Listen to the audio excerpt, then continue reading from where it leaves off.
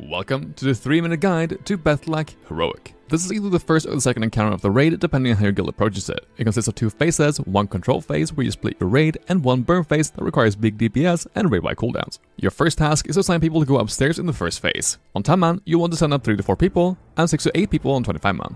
Regardless of your raid size, you should have 1 tank, 1 healer, and the rest DPS go upstairs. The more people you send up, the shorter the last phase becomes. Begin the fight by having your feral druid put a fairy fire on the boss. Beth'tilac will crawl upstairs and begin channeling Venom Rain. This is a raid-wide AoE damaging spell that happens whenever no one is upstairs and will happen 3 times throughout the fight, assuming everything goes right. Stack up as a group to make this easier to heal. Cinderweb spiders will spawn from the ceiling and begin to cast burning acid, doing damage to random raid members. Taunting these will force them to come down to the ground, which will stop the cast. More importantly, it'll make the spinners leave a web behind them for people who are assigned to go upstairs to rise to the top.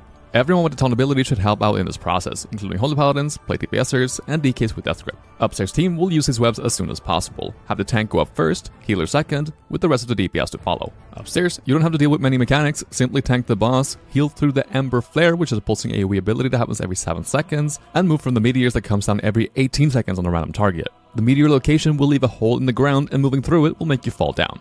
Every 1.5 minutes or so, she will cast Smoldering Devastation, which will kill you if you stay upstairs. Jump down through the middle, get back up after the cast with the web, and rinse and repeat. Downstairs, you have to deal with the mechanic of 4 different kinds of adds. First is Cinderweb Spinners, which we already mentioned, Cinderweb Drones, Cinderweb Spiderlings, and Engorged Broodlings. Drones are the big adds that need to be killed before the energy reaches 0. It's not the end of the world if they don't die before 0, but once their energy reaches 0, they will go upstairs and drain the energy of the boss, making Smoldering Devastation happen quicker. The adds a frontal cone, so face it away.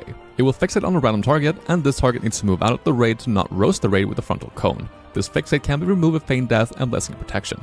Spiderlings are small adds which spawns from 3 set points. On 10 man, adds will spawn from 1 point at a time, but on 25 man, adds will spawn from all 3 at once. Assign 1 hunter per spawn point and have them deal with the adds. Always keep a trap or a nerf bind totem at the spawn point. They will move towards a drone, and if they reach it, they will be consumed, buffing the drone and healing it for 20%. Engorged Broodlings spawn from the same point as the Spiderlings and need to be soaked. Simply assign a person on each spawn point to run into them in order to drop the puddle they leave upon exploding far away from the raid.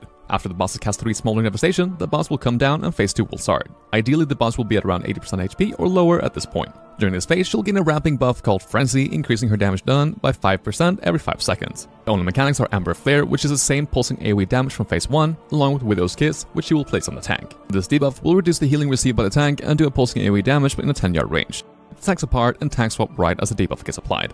At this point, it's just a race against time. Coordinate raid cooldowns for Ember Flare once she gets higher stacks, use tank cooldowns, and lust towards the execute phase to help with DPS and healing. And that's how we kill Beth'tilac on Heroic. Subscribe for more 3-minute guides.